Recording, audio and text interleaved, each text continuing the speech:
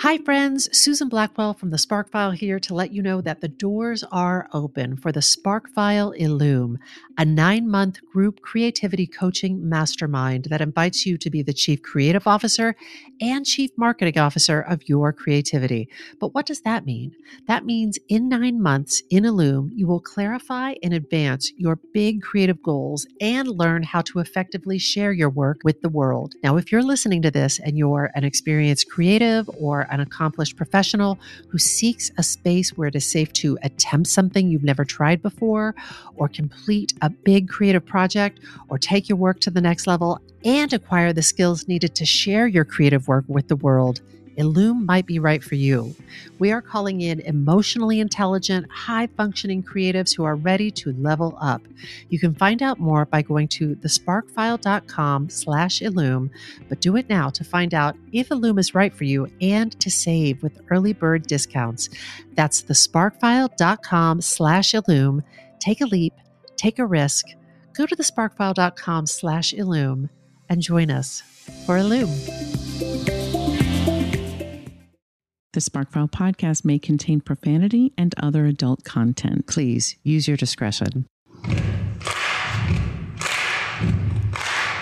When I bump into something that inspires me, I jump in my spark file. It's something that I want to make or how I want to be. I pump it in my spark file. I jump into my spark file. Let's open up the spark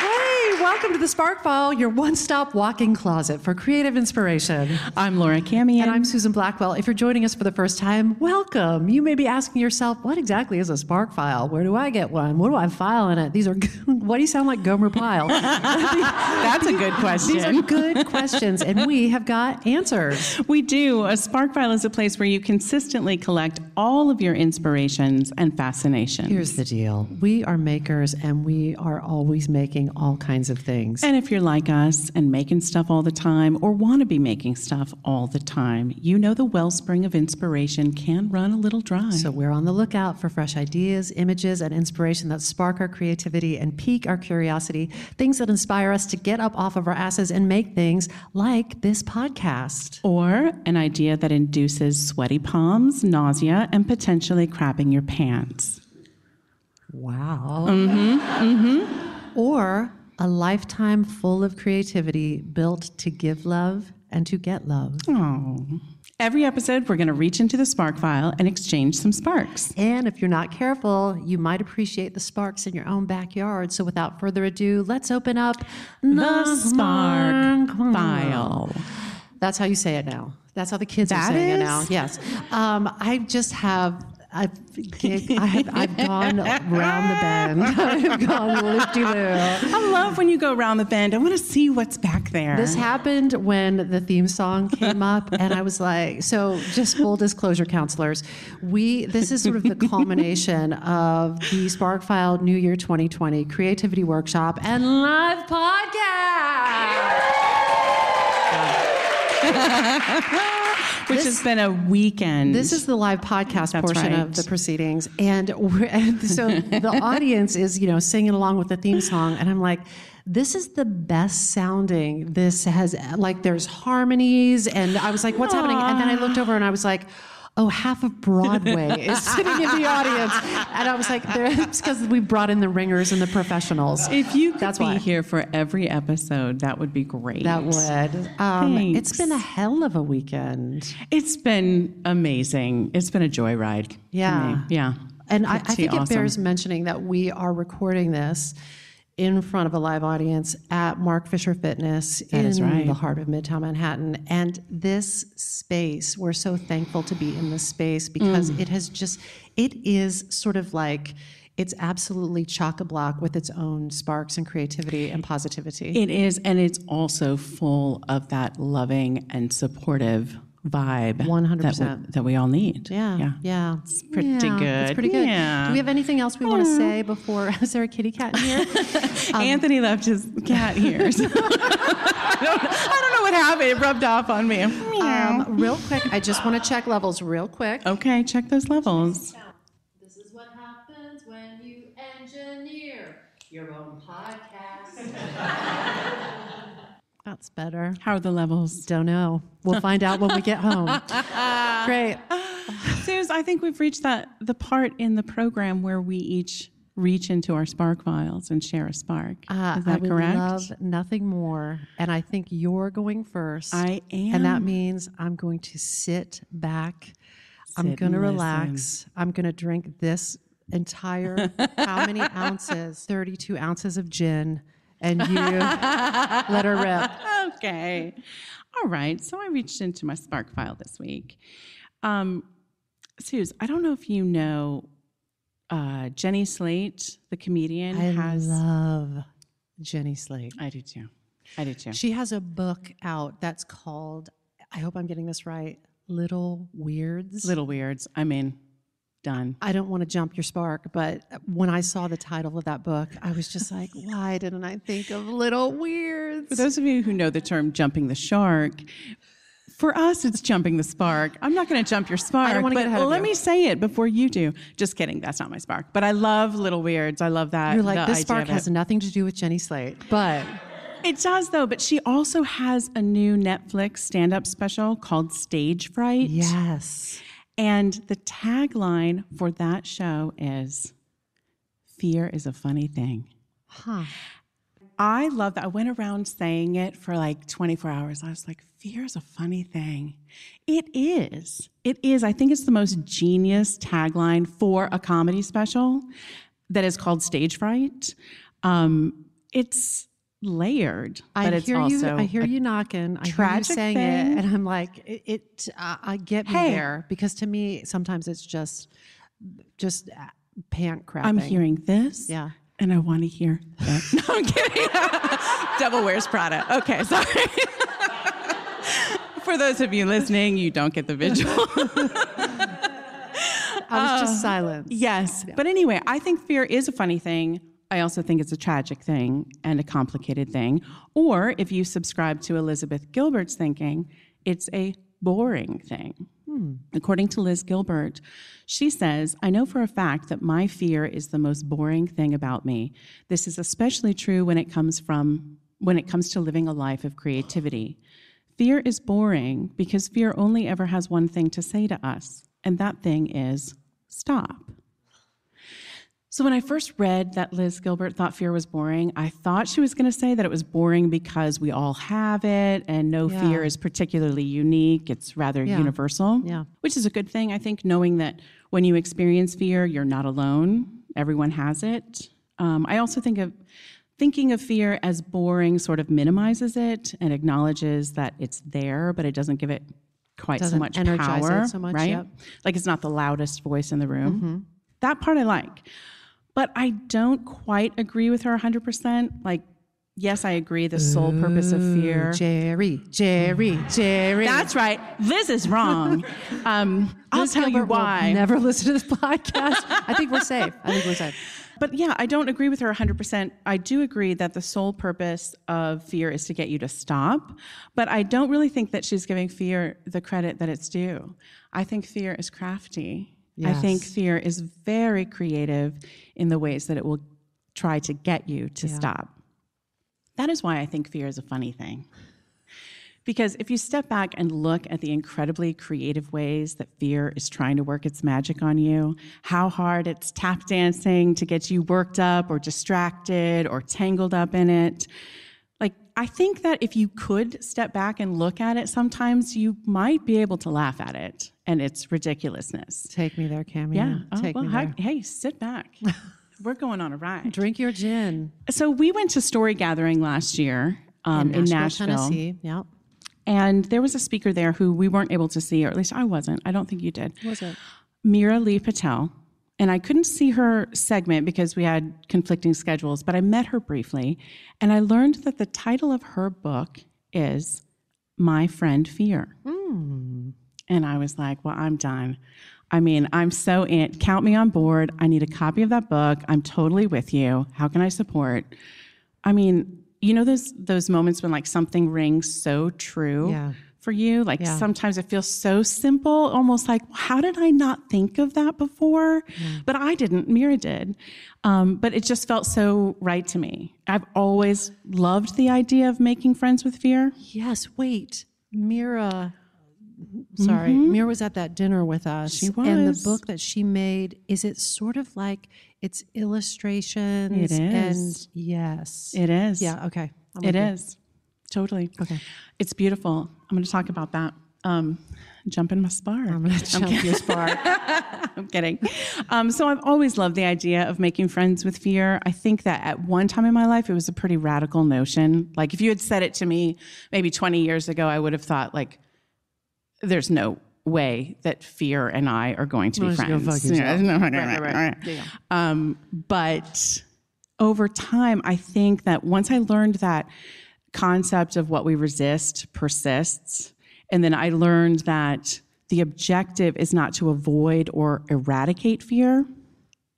If we embrace it, if we accept it, we can move forward with it by our side, but we're moving forward nonetheless. I just want to acknowledge that as you're speaking, just as you're speaking the words, it gives me a visceral feeling in my body. Like I start to get afraid and it starts to make me, if I'm honest, You're like, have to fear's not going to be my BFF. It does. I don't know, just talking about it, like I start to twist a little bit. Okay. Yeah. Let's twist together. So writer James Clear said, fear isn't something that must be avoided. It's not an indicator that you're doing things wrong. Fear is simply a cost that all artists have to pay on the way to doing meaningful work. Word. So there's no scenario where you're going to have a fulfilling creative life and not feel fear, period. I think that, that's my opinion, but if you're going to do meaningful work, and by that I mean work that means something to you, it's always going to be by your side. Yeah. And the sooner that you can befriend fear, the sooner you can reap the benefits of it rather than suffer the repercussions of it. So this is the basic premise of Meera Lee Patel's book, My Friend Fear, which is officially the topic of my spark today. We're at the spark now. That's my topic. Okay, great. So listen, I might give you like a few spoilers, but I still think you should get the book. Okay. One, because I'm not going to tell you everything, but she's also a self-taught visual artist. So the book is, as you mentioned, like beautifully illustrated. Yeah. Her paintings and her drawings. So it's worth getting the book, regardless of our conversation today. Also, this is certainly not going to be the end-all, be-all conversation about fear. I think that fear will weave its way through our conversations probably as it does in many episodes. But I'd like to take, using the framework of her book, I'd like to talk about it today.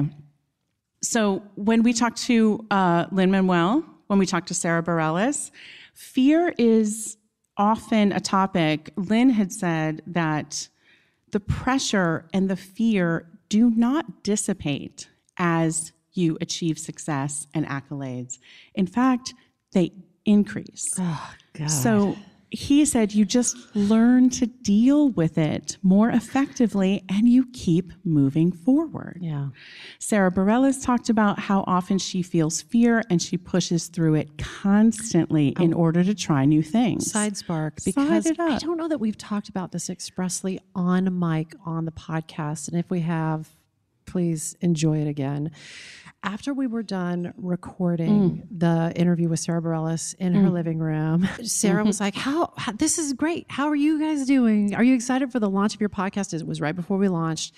And I just remember taking her by the shoulders and looking her in the eye and just saying, Sarah, I am losing sleep at night. I am up and twisting with anxiety that people are going to come for us and they're going to say we're doing it wrong. We were talking about it. Hi, Laura Coward. I've said your name on a podcast. What did Sarah say to that? That people are going to come for us. Yeah. I'm so, was very present to my fear that people were going to come for us. Yep. For what? Fill in the blank. I didn't know. Could be anything. And sweet, wise Sarah Bareilles looked me in the eye and said, they're going to come for you. And I was like, Huh? That's your response? That was the wrong answer, Sarah. Don't say it. Thanks, Sarah Bareilles. But she was like, they're going to. Like, if you make something that has any sort of visibility, they are going to come for you. And you can't give a shit. Or you have to have ways of dealing and coping with that. That's right. And I was like, it's like learning that the Easter Bunny is, it was really something. Sorry, Spoiler, Spark concluded. the Easter Bunny isn't real. Oh, spoiler. So sorry if we ruined that for you. But we need to put a content warning at the top just for young listeners. Anyway. So let's just start with a basic understanding. And I know you know this, but I just want to have a collective understanding. What is fear? If you're Susan Blackwell, fear might be defined by the need to shit your pants. It's the truth. If you're Camion, it might be defined by a daily cry, like the character in broadcast news. This is how this lives for us. But truly, fear is defined as a feeling induced by perceived danger or threat, which causes a change in metabolic and organ functions, and ultimately a change in behavior, such as fleeing, hiding, or freezing from perceived traumatic events. So I'm interested in looking at that definition again. Let's dissect it. Okay. It's really 3 pieces. Fear is defined as 1, a feeling induced by perceived danger or threat. Mm-hmm. 2, which causes a change in metabolic and organ functions. And 3, ultimately a change in behavior, such as fleeing, hiding, or freezing from perceived traumatic events. This is great. Right? Yeah. First, I can't help but noticing the use of the word perceived on several occasions. So let's just acknowledge that. Perceived threats. But piece by piece, number 1, a feeling induced by perceived danger or threat. Everyone seems to agree that fear is a primitive emotion handed down through evolution, designed to keep us safe from, saber-toothed tigers and whatnot. And we're meant to sense a possible threat, have our brain translate that as a warning, and get everything moving so that we can escape to safety. But as humans evolved, our fear evolved as well. So rather than a simple fight or flight response, we now have a more complicated emotion that has spawned secondary emotions like guilt, despair, and shame. And these feelings, these lovely feelings, linger and can slowly take root inside of our bodies. Yeah. Yay. Evolution. Yeah. Yay. So, yay. Part 2 of the definition, which causes a change in metabolic and organ functions. And yes, Anthony just tore that up. But fear begins in the mind. It quickly starts sending orders to change things physically. The nervous system sends out the warning message. The adrenaline surges through the brain first. This will create the desire to make quick, impulsive, split-second decisions. Then it moves through your limbs, your arms and legs, preparing you to run, to literally escape the danger. To make that possible, your heart pumps blood harder and faster, which makes your breathing more shallow. You might be sweating, your blood sugar is spiking, the muscles may be inflating, which pushes each hair follicle on end, perhaps causing goosebumps. Visceral. So that's what's happening with those goosebumps. But every inch of your body is being engaged. And part 3 of the definition, and ultimately a change in behavior such as fleeing, hiding, or freezing from perceived traumatic events. I mean, those behaviors are self-explanatory. But it seems to me, if we can get our minds to understand what is happening when we feel the metabolic changes in our body and not take the action such as fleeing, hiding, or freezing, we'd be doing okay, right? Mm-hmm. According to Brené Brown, all kinds of things are fear. Rage is fear. Drinking is fear. Eating can be fear. Entenmann's, your favorite. Addiction and violence can be fear. And I think she's talking about and addressing that third point about the changed behavior. Yes. Wanting to drink or eat or pick a fight with someone or play video games for 60 hours or binge watch TV may be the equivalent. That sounds like a great weekend, though. Right? I mean, sounds like a good weekend, but it is also the equivalent to fleeing, hiding, or freezing. Yeah. Right? Yeah. That certainly feels true to me when I think about creativity and the avoidance of doing the work. Can I side spark for a second? I hope you do. As you're talking, I'm reflecting back on the conversation that we just had with Anthony and Shockwave from Freestyle Love Supreme, which may air after this, so get a time machine. But I'm struck by how there are artists like them who place themselves again and again and again in this space That's right. of just right on the edge of risk and fear, like willingly over and over and over again. And we do it in a way too, but I'm like, they really do it. Like they're really like walking that razor's edge. Yeah. And I don't want to jump your spark, but there's something that I'm like, this is such a half-baked spark, but it's almost like it's saying, fuck you to death. Interesting. It's like, fuck you. And saying fuck you to death. Yeah. It's like fully living. I want you to shut the fuck up. No, I'm kidding. No, I'm going to use a phrase I hate. Put a pin in that. Yeah. Because we're going to, I want you to say that again. But just not a little now. bit later. You got it. And we'll edit it so it happens all in the right sequence. I'm going to say it so freshly. Yeah. So the thing is, our brain is trying to help. It's designed to protect us, but it doesn't always differentiate between facing a pack of wolves or introducing yourself to a stranger. You know what I mean? Yes. So we have to learn the difference and retrain our brains to respond differently, or for us to respond differently to the way our brain responds. Yeah. If that makes sense. Yeah, it Which does. is all about, I'm going to be like, and so here's Anthony to explain that one more time. So you might ask the question, so if we can figure out where the fear comes from, can we avoid experiencing that fear? Yeah. Maybe. But many times, and this is all in Meera's book, many times the fears that we carry with us are not really our own. We take other people's fears with us. From the moment that adults start giving us advice as children, we are capturing and storing other people's fears. That's right. I see you. Parents can instill fears, but so do aunts and uncles and neighbors and teachers and friends. Yeah. And it can be done with the purest of Yes. emotions and intentions. I mean, I know I see my little baby nieces and my nephew, and You just want to like, protect them? Yes, Just I'm want to. like, literally, I was like, please God, if there's anything I can do to keep them from feeling pain or experiencing heartbreak, I would do it. I would throw myself in front of whatever it was. Yeah. And then I realized like those types of cautions and warnings like shape themselves into fears, but then they prevent that person, that child, from trying new things. And those might be the things that will shape them into the person they were meant to be. Yeah. So you're actually getting in the way. Yeah. Frankly, you're getting in the way. You have to let them experience it. So we also live in a culture that tells us to be afraid. Our media thrives on us being afraid. Spending money is inspired by being afraid. And we're continually being told that changing ourselves or changing our lives is the only way we'll ever be accepted, loved, cherished, or seen. Can you just say a little more about spending money is inspired by being afraid? Sure. Thinking that you need new clothing 5 times a year because the season has changed. Thinking that you need more products for your face or your hair, or you just need. So I that think you won't die penniless and alone. That's right, penniless and alone if you don't buy all this Yeah. stuff, Yeah. basically.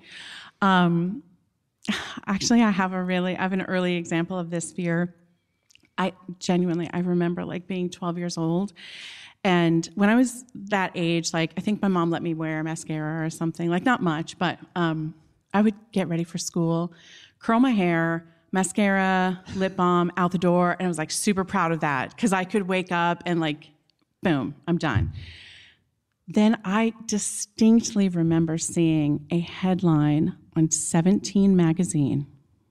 Do you remember 17 magazine? Do I ever? Okay. Yes. I saw a headline. I sound drunk right now. It's Do I literally- ever? I saw this headline, and I'm not joking. It never left me. I'm 40-some years old. I have not forgotten this. It said something like, if your makeup routine takes less than 10 minutes, you probably look tired, and it shows. Oh, fuck off. And I'm like, you carry that fear in your heart now. I carried it for years. I was off, like, 17 let magazine. me put this lip balm on a little slower. I've been doing this too fast, apparently. But I just felt so like less than, because I didn't have a more extensive makeup routine. And therefore, they're partnering with their advertisers to make sure that you buy the products that you need to be the person who looks refreshed and dewy and beautiful. That's right. Got it. Yeah. And in the book, Meera talks about her particular fear of being different, and my teenage self related so hard. I mean, I remember my fear of being different was like so intense. I was just like, please God, don't. And also in Kansas, like it's like you want to be special, but you don't want to stand out. You want to wear something cute, but you don't want anyone to notice that you put something on cute, you know? So I remember being in science class, and we were testing our blood to find out what type we were. And I distinctly recall saying a silent prayer, please God, don't let me be AB negative. Please, not AB negative, because it would mean that I was different and I was weird, because barely anybody has AB negative. And I was not worried about the mental, the medical issues of like, oh, what if I need blood and there aren't many people who have AB negative? You didn't want to be different. I was mortified. We were all going to have to say what our blood type was, and I was going to have to say, I'm one of the weirdos that has AB negative. And it's running through my veins. It is me. I am it. Yeah. Yes. It was so true, but I'm O positive. Thank God. But no, I think... wow. I think it's crazy because... That's amazing. Meera wrote this, the fear of being different forces me to be like everyone else. If you don't look too closely, I'm a blur, inseparable from the elements to the left or to the right of me. For a lot of my life, I've tried to remain out of focus. That broke my heart just a little bit. Mm-hmm. I thought that was really profound and heartbreaking. I'm very thankful that as I aged, I grew out of that and began to recognize the beauty of being different. And I don't really know, like, was that due to great teachers and professors in college or friends in college, some of whom are in the room right now? Or has it been a change in our culture? I certainly look at younger generations, and there's an emphasis on self-expression that I certainly didn't feel growing up. And I embrace that. I envy that. And I hope that sort of continues. Did you have any particular fears in junior high? I feel like my history is still just feeling it. Like a giant. I've gotten so much better, but I feel like I was so riddled with fears. And we wrote this musical, Now Hear This, and there's a whole musical number called Members Only about how we believe, each of us to a person believed if we had the right article of clothing, a members only jacket, Gloria Vanderbilt jeans, an Izod polo shirt, that it would grant us access to this members only club where we were whole and accepted and like the big man on campus, and what a total crock of shit it is. And just to call out somebody else in the audience, I remember after we performed that musical, our friend Alan came to see it, and our friend Mars came to see it, and afterwards, I remember Alan so clearly saying there was this jumper, there was this sweater, this jumper, that I knew that if I could just convince my mom to get me the jumper, then I would have achieved status. And how we all bought into this belief that it's the acquisitional mind. If I can get the jumper, then I will be king. You're a better person, and your life all works. Yeah. Now I know it's smoke and mirrors, and yet sometimes I still believe it. We still feel it. I mean, because it's unavoidable. Yeah.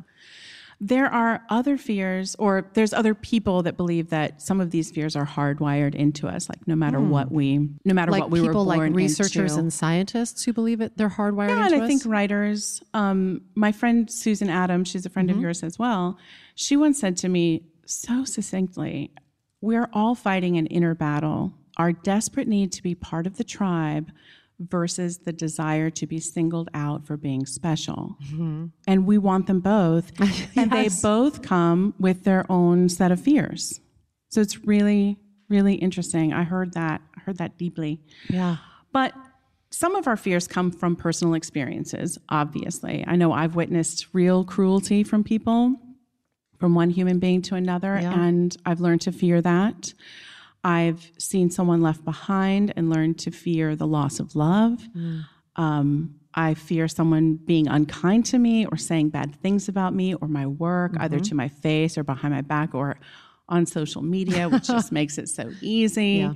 And that is a very, very real fear that has come from personal experience. But I've also learned that it won't kill you. Because what you're talking about, I just think it bears mentioning. What you're talking about are these kinds of fears as opposed to literally like, I have an intuition, there's a fear rising up in me that That's right. I'm in danger, like That's right. physical danger right now. Please listen to those fears. Yeah. Like the fear is real, but the fear won't kill you. Right. You can These either kinds of fears that respond you're to it, describing. But even the fear of rock climbing, or if the fear, it's not the fear that's going to kill you. If fear is telling you that the stranger behind you is dangerous, the fear won't kill you. It's trying to tell you the that stranger man will might kill you. Yeah. Yes. Got it. It's just a difference of terrible. Am I going to listen to it? Podcast of terrible lessons. That should be the name of this. Just our service to society.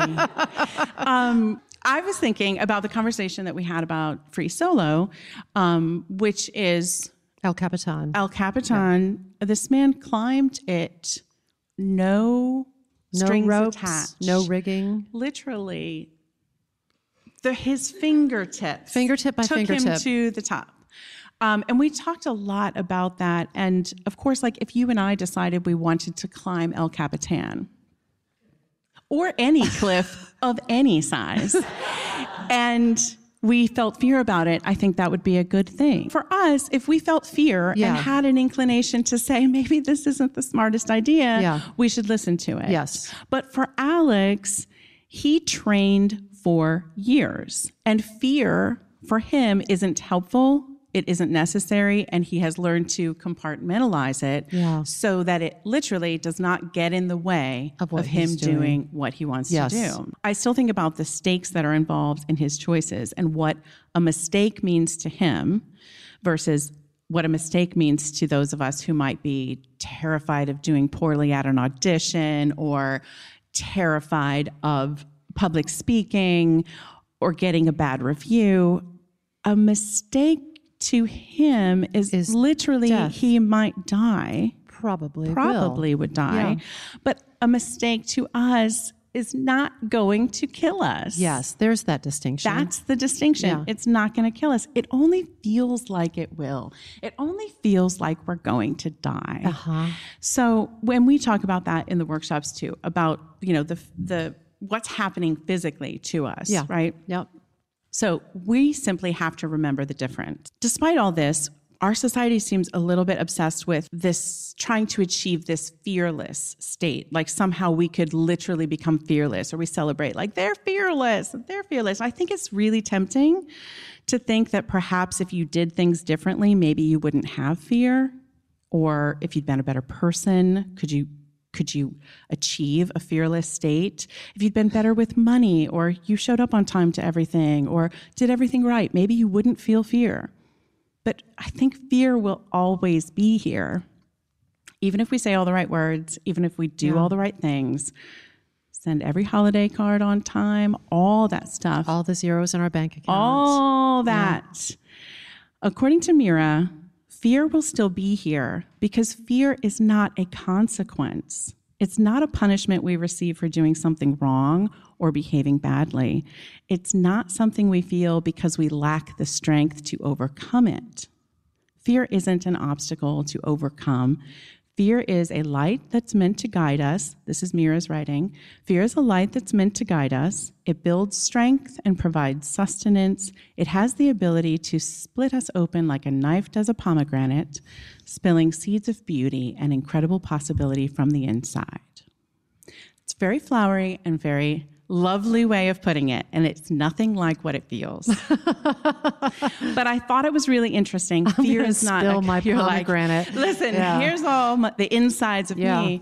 But I thought it was interesting that fear is not a consequence or a punishment. Yeah, that is interesting. Do you know what I mean? And again, the title of her book, according to her, fear is a friend and it's here to support you. But we understand why it feels like a punishment because it's so uncomfortable. That's right. It hurts sometimes. It aches sometimes. That's right. Yeah.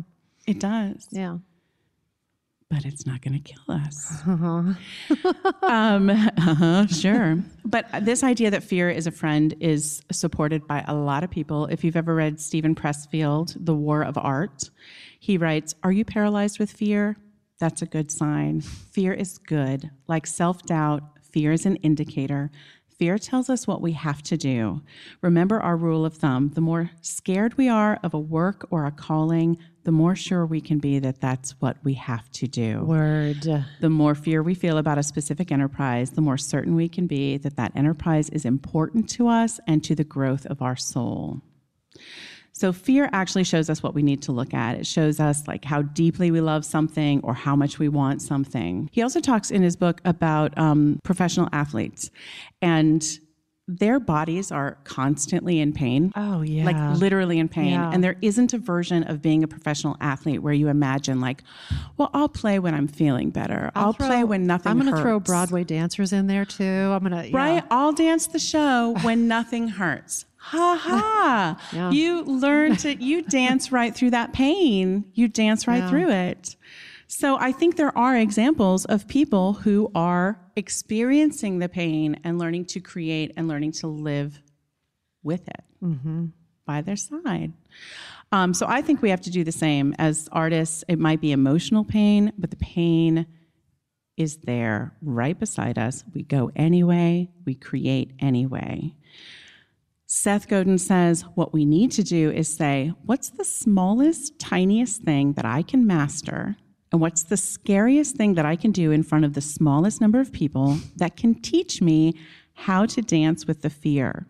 Once we get good at that, we just realize that it's not fatal, and we intellectually realize we've lived through something that's not fatal. Yeah. And that idea is what's so key, because then we can do it a little bit more. Yeah. And a little bit more. And a little bit more, right? Love it. So before she became a presidential candidate, Marianne Williamson wrote a book. Sorry, I have to interrupt you. I was walking down the street the other day, and I didn't realize that she was still in the running. In the running. I think as of today, she may not be, but I think she just let her staff go. Yeah. But this was last week. And I saw somebody had taped up just with Scotch tape a Marianne Williamson for President poster. And I was like, well, she's out of the race. Don't mind if I do. Because I was like, what an amazing poster. It has this watercolor painting of Marianne. I was like, this is the most misty watercolor presidential campaign poster I've ever seen. And I need that. And you know, I have one whole room in my house that is just kitsch. And I was like, baby's getting framed. I need that. Yeah. I need that. Yeah. Sorry, you were saying.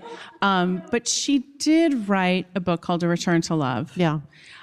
Which is based on the principles of A Course in Miracles. And within it, this little gem of a poem. Our deepest fear is not that we are inadequate. Our deepest fear is that we are powerful beyond measure.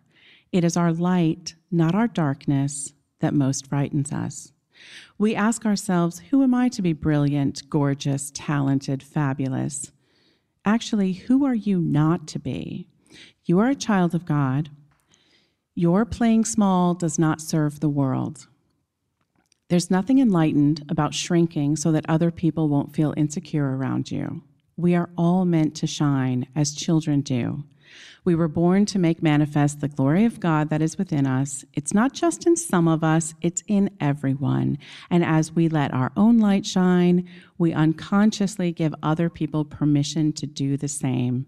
As we're liberated from our own fear, our presence automatically liberates others. Yes. Yeah, I right? love it. I do love it. Yeah. So I know that once I thought of letting my light shine as a selfless gesture rather than a selfish gesture, which I had been taught previously. Something that could be of service to others. That is correct. Yeah. That you can start to think about like, oh, I have an answer for that fear inside that asks, hey, what makes you worthy? Yeah. Why should you get what you want when other people don't get what they want? Yeah. In going after it, you're actually freeing others to go after it too. Like Toni Morrison said. Mm-hmm. Yeah. Oh, I thought you were going to say it. Oh, I feel like I say it 17 times a day. Well, that's okay. I don't know if we've said it on the podcast. Have we? As Toni Morrison said, and I repeat constantly, the function of freedom is to free others.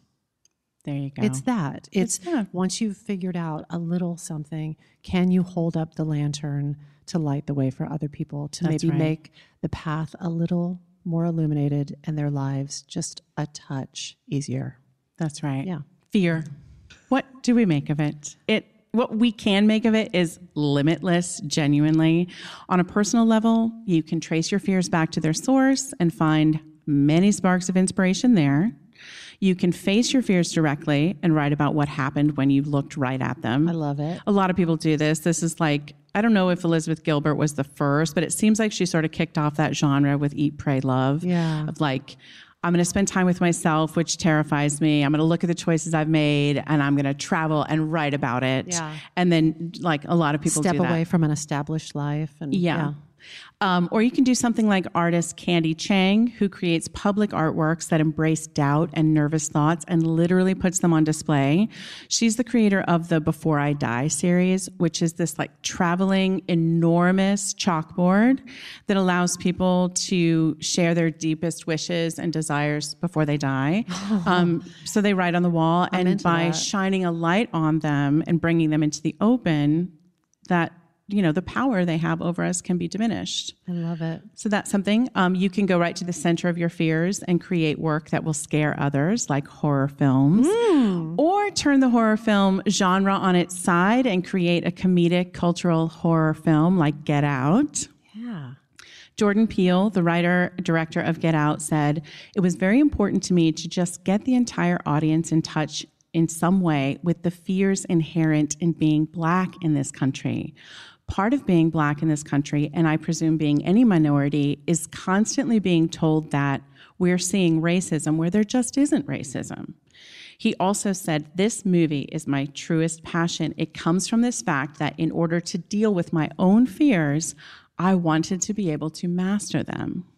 I love that. I love what he created out of that. I love it because he talked further about how the challenge was, so any person of a minority might come in and understand that fear immediately. But if he wanted a Caucasian audience to understand that fear, he had to write it and navigate it in such a careful way. And he did, he so succeeded where, no one can name another movie that's ever done that. So I think I'd say he conquered his fear and helped, and helped us all take a look in the mirror. I'm amazed by that. Those are just a few things that you can create with your fear. We all feel the fear. Can we learn to love it or like it, or at least listen to it?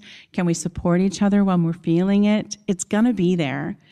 I think that is a fact. So if we're gonna do this together, I say let's do it, and let's invite our friend Fear. Oh, Cammy. Oh, Blackwell. What's that? Such a good spark. And I feel like a couture spark for the participants in the creativity workshop. We're all wearing couture now. I couture feel very sparks. Fancy. That is sparks on sparks on sparks on sparks. And I feel like we were talking in the workshop about giving ourselves permission and just acknowledging that many artists, we tell the same story over and over and over again. And we might dress it up in a different costume. And sometimes it might be a comedy, and sometimes it might be a horror movie, and sometimes it might have a tap number in the middle of it. But we sometimes, like there are artists like myself, we tell the same story over and over and over again. And one of my greatest hits is a travelogue of my fears. It is. Over and over and over again. We talked about that. If we can sidebar for a second, it's your Die Vampire Die song where you talk about first the fears are little gnats. They're also your spray them up, cleanse it My up. aunt. Your aunt. Right. And then the Dementor. Yeah. And I feel, we talked about this after, I feel like fear is a funny thing. If you saw all of those as fears and you were like, that is hilarious. So you've gone from your little, you didn't get me to stop when you were little gnats, and you didn't get me to stop when you asked me to freshen it up. So you brought out the big guns now. So now we're Dementors. Now you're like, if you could see the ridiculousness of the shape-shifting that fear takes. Slippery. They're slippery and they're clever. It's whack-a-mole. Yes. Yeah. So we've had fun discussions about fear. What's more fun than that? Yeah, you're right. There is, unless you're a sociopath, there is sort of a bottomless pit of sparks in relationship to this fear. And I do Die Vampire Die, it's going to be different than what Austin makes out of whatever his principal vampires fear is. are. Yeah, Absolutely. Yeah, I love it, Camion. Thanks, Blackwell. What a beautiful spark that was. Thank you. I can't wait to hear yours.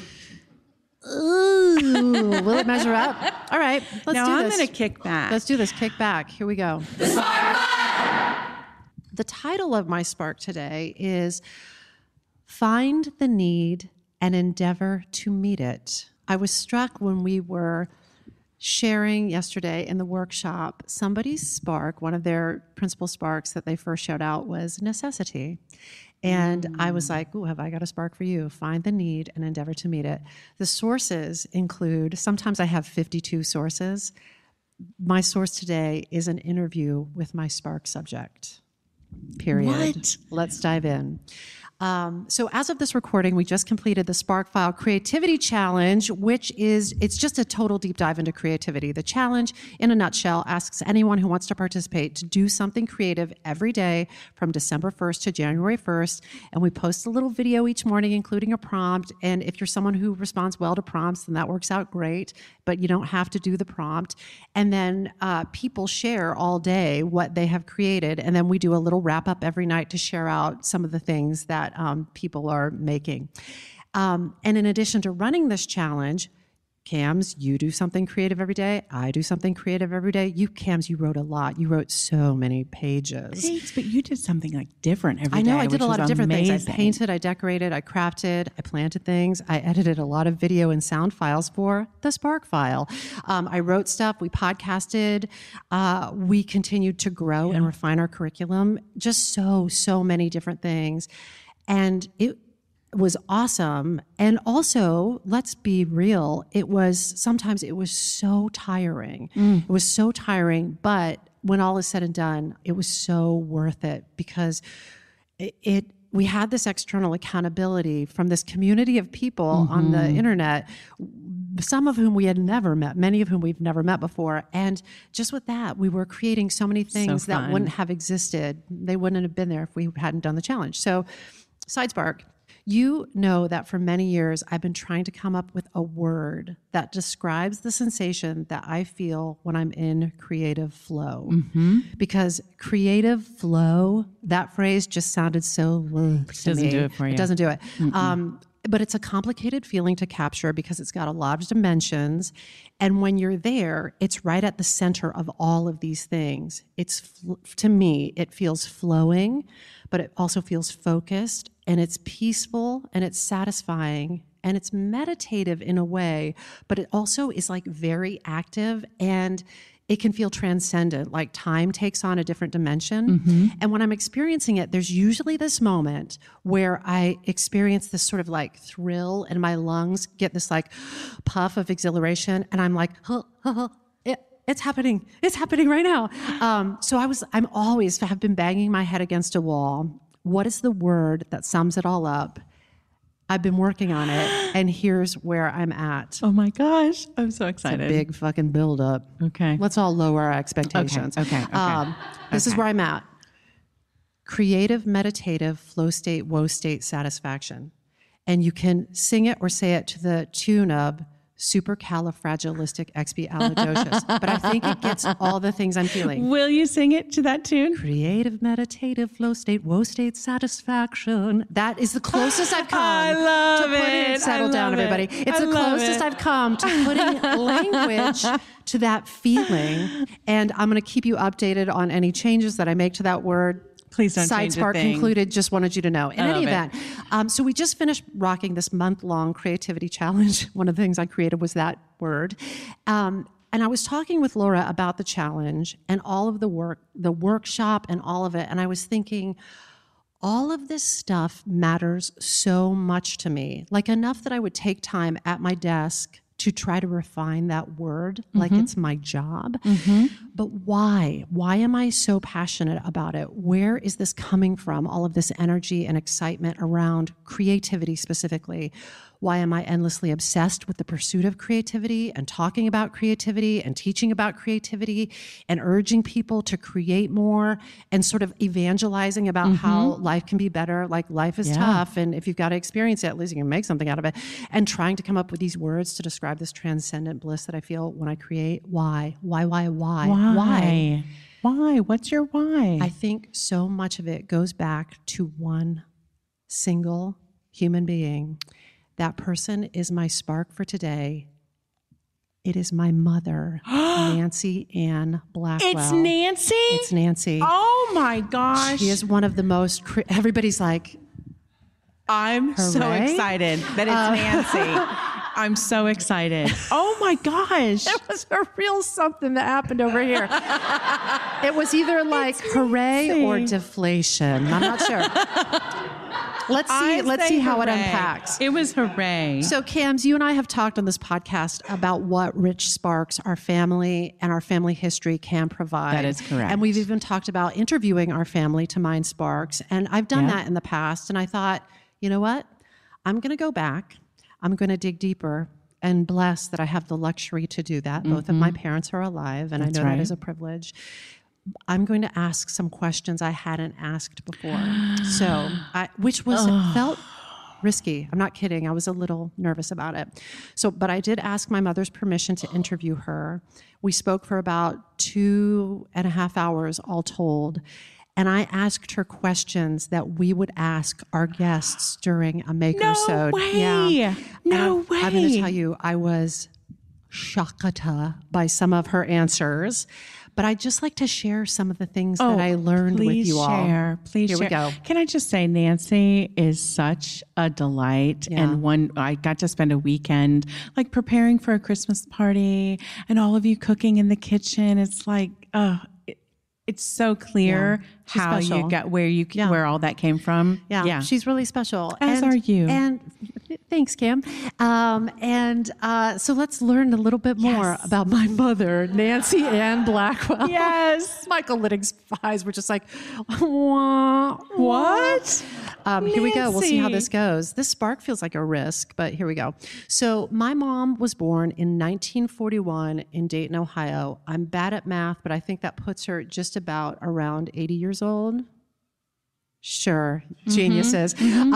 She is the second of 3 children, so she's the middle child. Her father, Ed, was a farmer and a florist, and her mother, Mary, did all the things to raise 3 kids and run a house and keep the plants growing on the farm and keep the business running.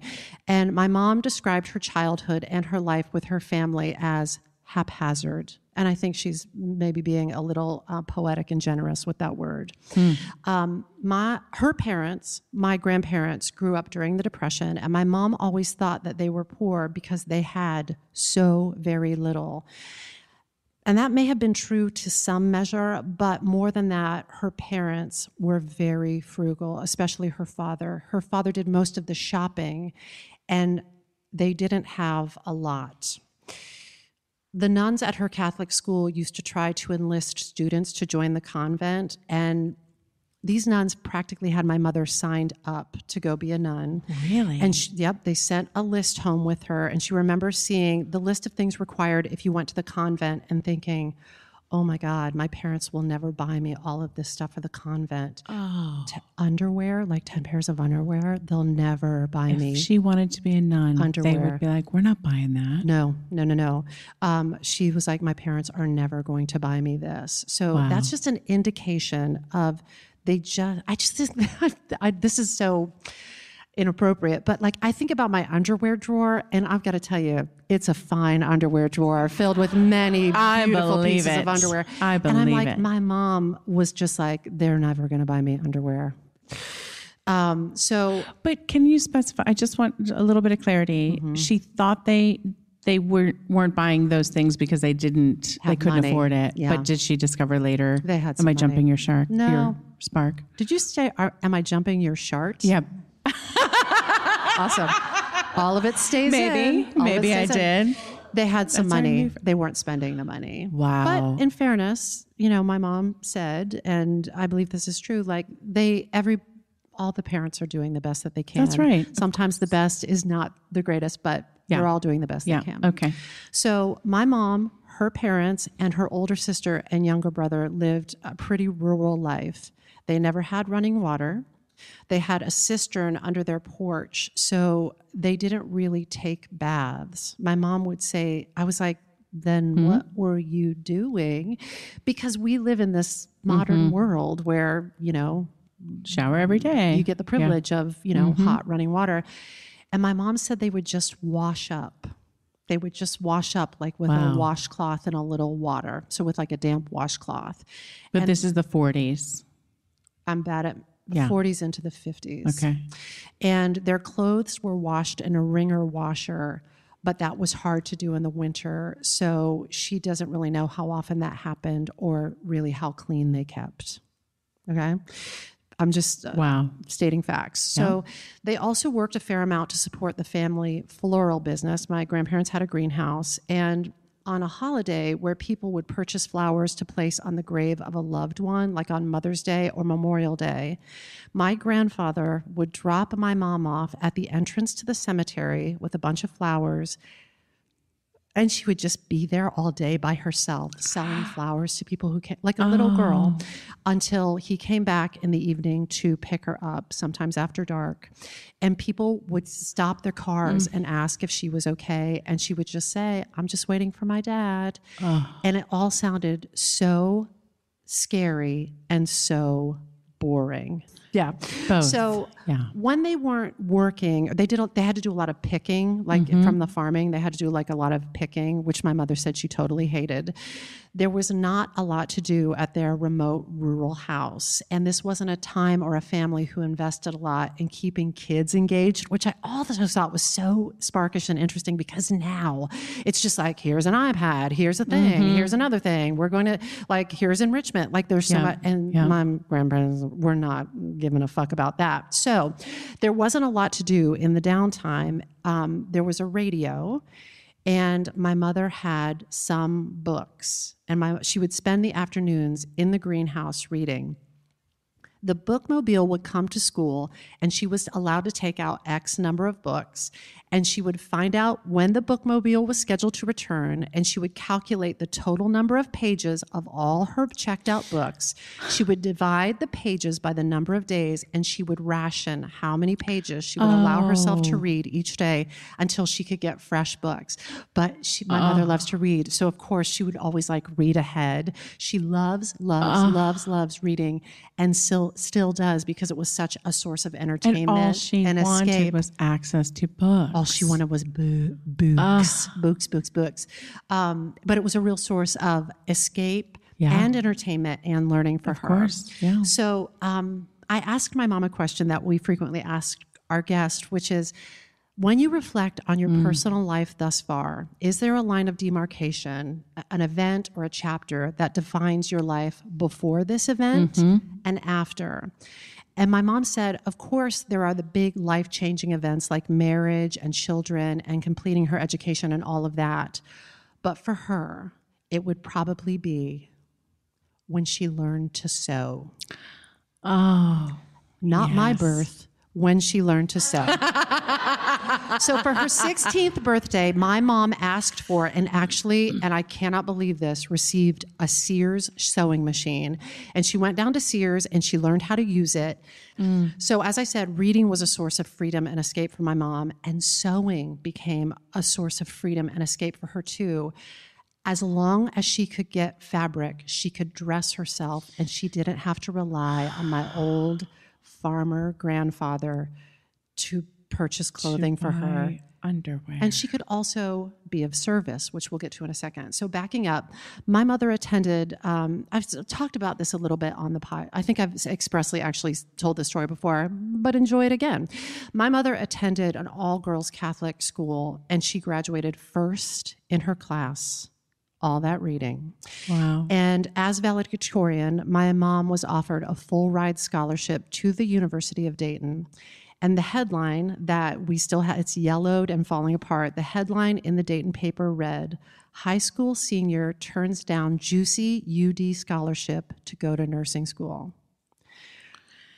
Right when she graduated from high school, she went to nursing school. And the fashion changed, and hemlines went up 4 inches right at that time. I think it was a Jackie O time, and hemlines went boop.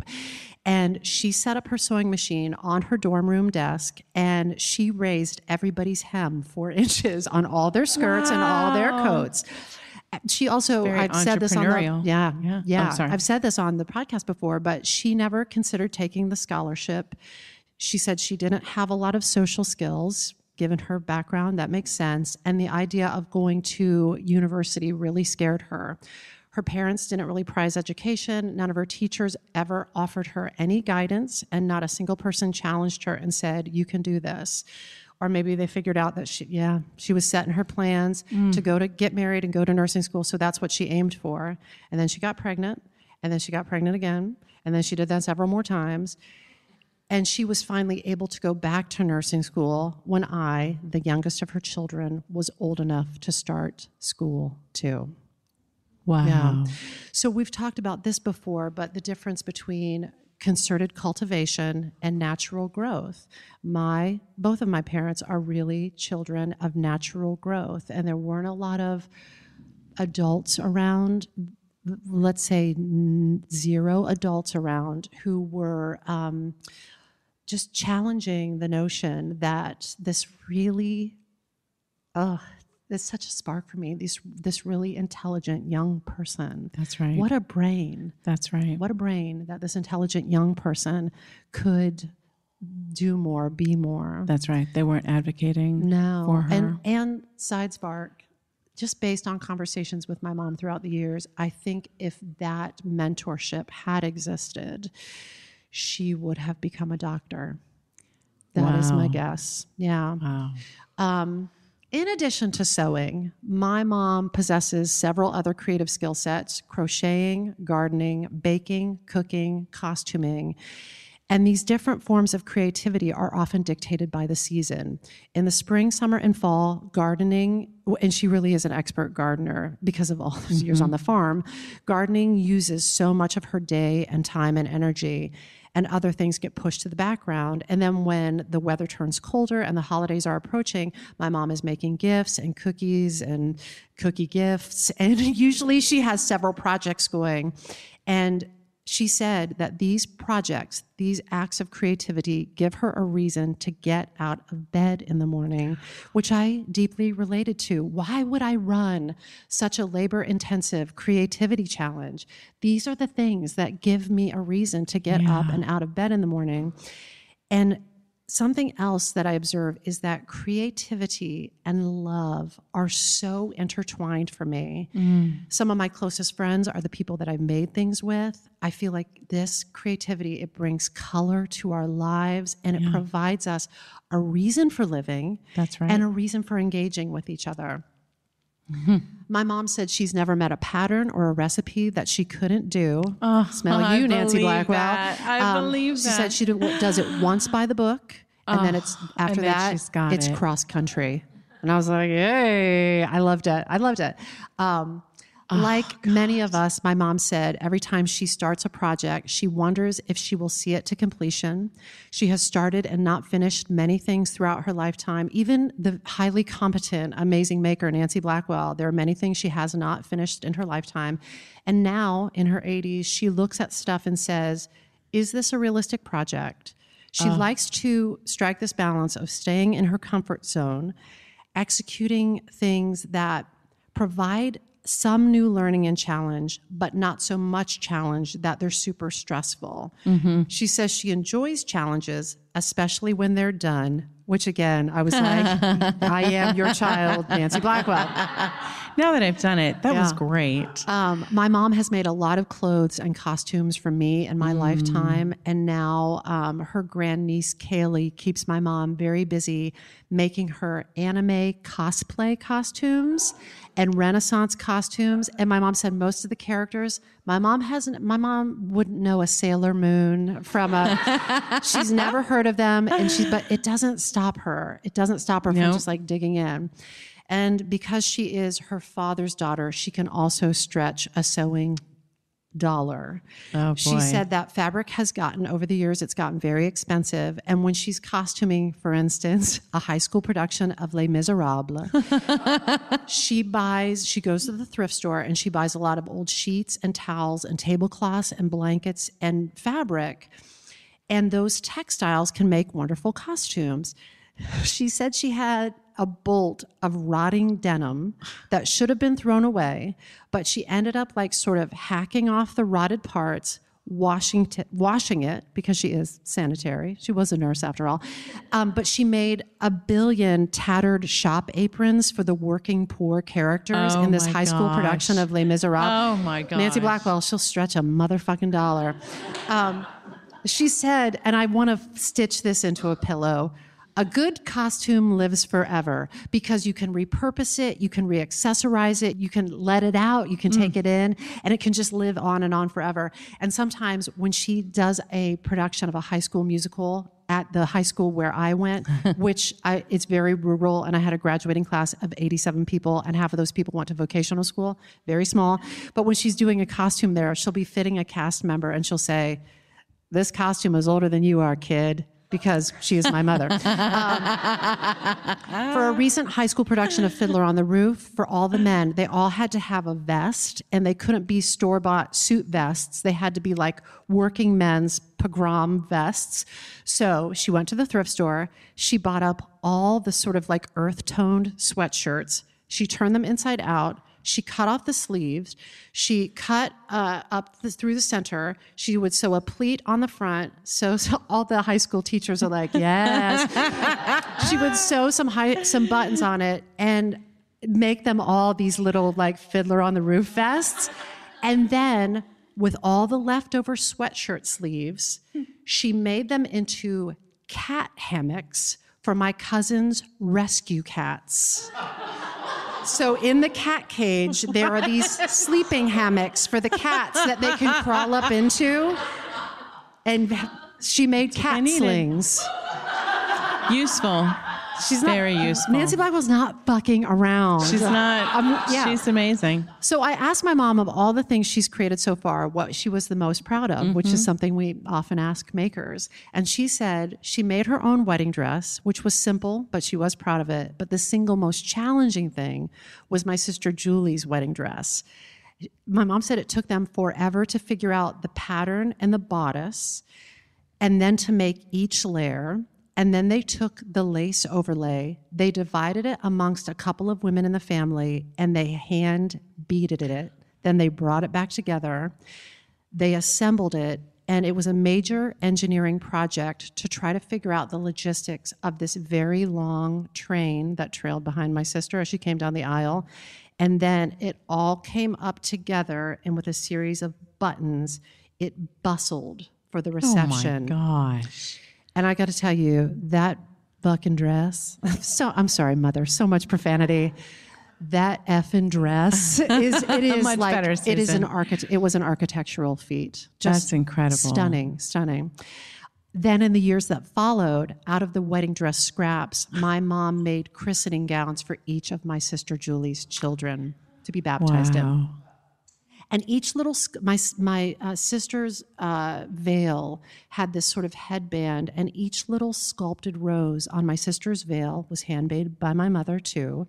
And it's an idea. She was sparked when she was visiting New York, and she visited the garment district. I think I can count on one, maybe on my fingers, the times my parents have gotten on a plane to travel. But they were visiting New York City, and she took they wouldn't allow her to take a photo, so she took a mental snapshot, and she went home and she made it herself, the headpiece and the veil. Wow. She said she's inclined to look at something and think, I could do that. Let's go home and make that. Which I think if you're a maker is an interesting way to live. If you see a movie you love or a TV show or a painting or a dance piece, whatever the spark is, as long as it's not a perfect replica, all the better. In the words of Stevie Sondheim, anything you do, let it come from you, then it will be new. And I really do think that is true, to add the fourth rhyme. People will say to my mom, I should learn how to sew. And my mom's response is, you have to want it. You have to be motivated. It's like learning a language or an instrument. And here's my mom's creative advice for all of us. Do what you like doing as much as possible, which I thought was deceptively simple, but useful advice. Do what you really like doing, not what you think you should be doing, maybe not even what you trained, what your degree is, is in to do. Do what you like doing now as much as possible. After I went into elementary school, my mom went back to Sinclair Community College in Dayton, Ohio, and she finished her nursing degree. I get very proud when I think about my parents finishing their education. At her graduation, she received her nursing pin that had a quote inscribed by the founder of the school, a man named David Sinclair. It said, "Find the need and then endeavor to meet it." My mom thought that was a damn fine guiding principle, whether it applied to someone who needed their hem shortened 4 inches, or an affordable nursing uniform, or a Renaissance costume, or a wedding dress. And she said she tries not to say no to anyone because there are so few people that have the time and the ability to do what she can do, especially for people who have trouble finding or affording clothes that fit. Oh, man. Amy Poehler wrote about her longtime collaborator, Tina Fey. Tina shows her love for you by writing for you. And I shared that quote with my mom, and I asked if she thought that one of the ways she shows love for people is by creating for them. And I was certain I knew the answer. And she said, sure. And then it's also my deep insecurity that I'm desperately needy of being loved. Oh. And I was floored by that. Didn't expect that one. I did not. Wow. I had always thought it was purely her way of expressing love, which is a part of it, but on a deeper level, so much of it was her asking to be loved. Be loved. Oh. When I asked her the question we ask of all of our makers, what's it all for? She said again, just in case I missed it, so someone will love me. Oh. So I want to say a few words about my mother for my mother. Nancy Blackwell was born in 1941 in Dayton, Ohio, and she still lives there, y'all. Her parents, my grandparents, grew and sold flowers, and they lived way, way out there with no indoor plumbing and not a lot to do. My grandfather did the shopping for the family, and he was tight with $1. My mother didn't have much in the way of clothing. When my mother was in 8th grade, her teacher notified the parents that every student had to have an angel costume for the school pageant, and my grandmother refused. She thought it was a ridiculous request, and she wouldn't be obliged, and no other adult stepped in to help. So my mom found an old gown. It had been a hand-me-down from a wealthy woman my grandmother had worked for as a maid, and my mother used the fabric to make her own angel costume. When my mother was 16, she asked for a sewing machine for her birthday. She started using the machine to make her own clothes on that machine, self-taught. So when I was little, I shared a bedroom with my brother and with my mother's sewing machine. And when I was in kindergarten, my report card was pretty good. This is what it actually said. Susan is a delight to have in class. When she is here, She is absent 50% of the time. We would love to see Susan in school more often. You know what I had to say at 5 years old? F that S. I wanted to be at home playing at my mother's feet while she sewed at her sewing machine and chatted with me. What could be better than that? I've heard stories about other people's mothers who say things like, "You're not planning on leaving the house like that, are you?" When teenage me would come home to my mother with a sketch on a piece of loose leaf paper and say, "I have an idea for a dress. It's sort of goth. It's got a batwing sleeve. It's got a wasp waist. It's got a dirndl skirt. It's like tea length. It's got a cowl hood, and I'm picturing it with like granny boots and a snood." True story. My mother has never said the words, "No kid of mine is going out looking like that." My mother immediately digs into how it can be constructed, what fabric might work best to get that batwing sleeve to drape just so, where we can source snoods in the greater Dayton area. No judgment, just creativity.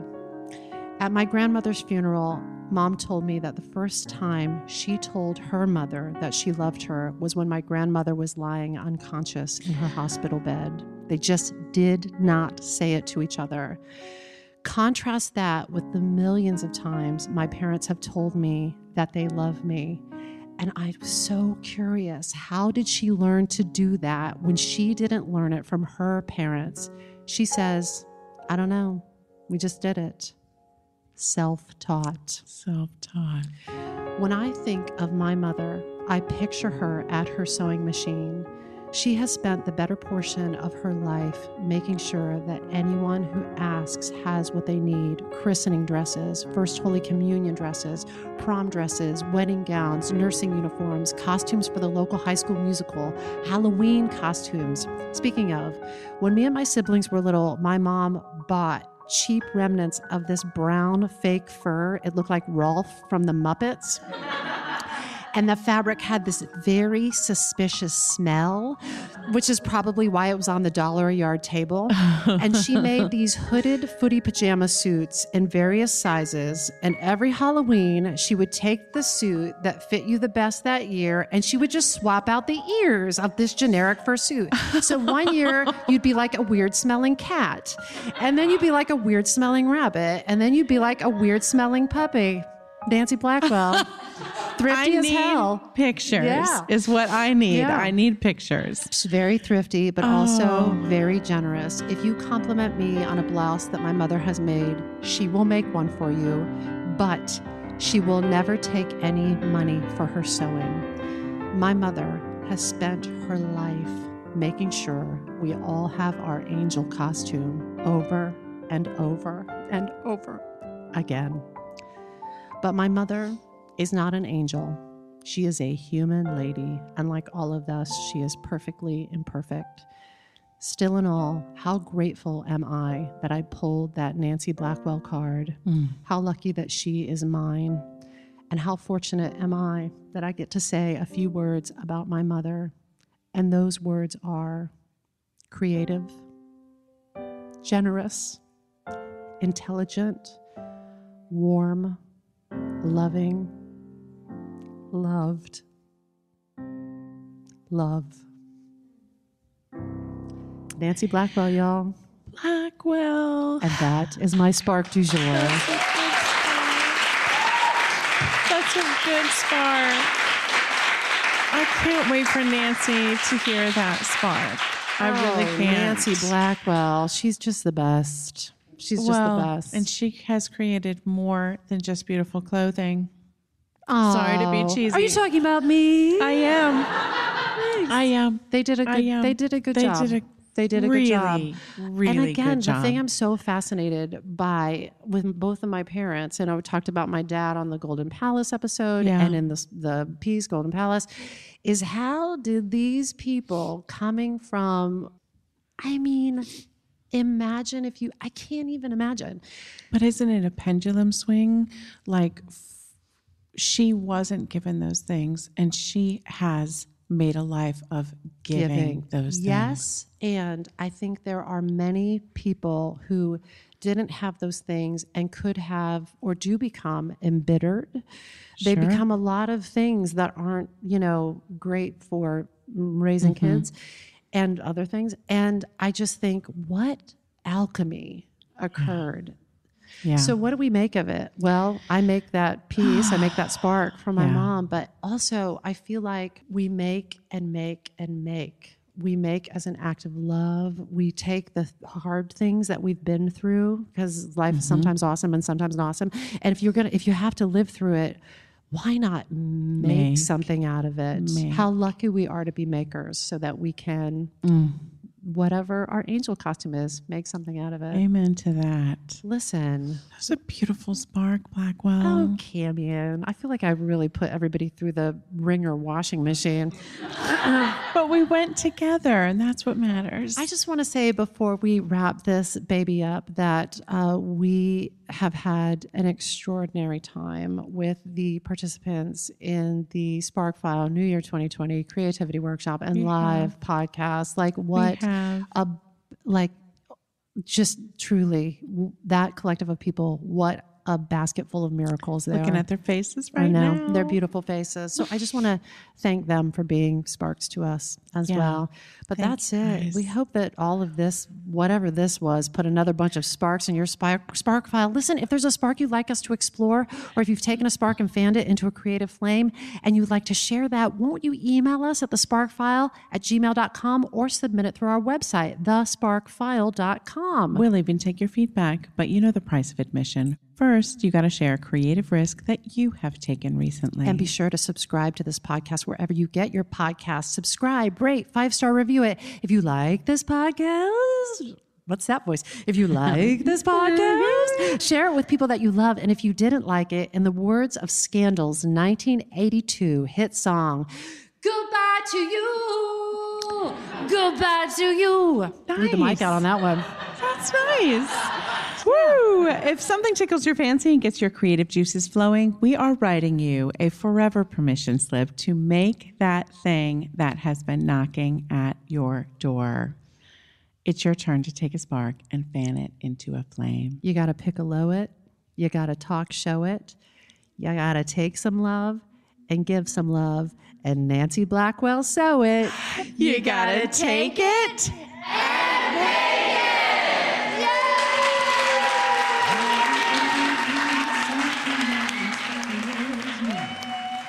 Dump it in my spark file.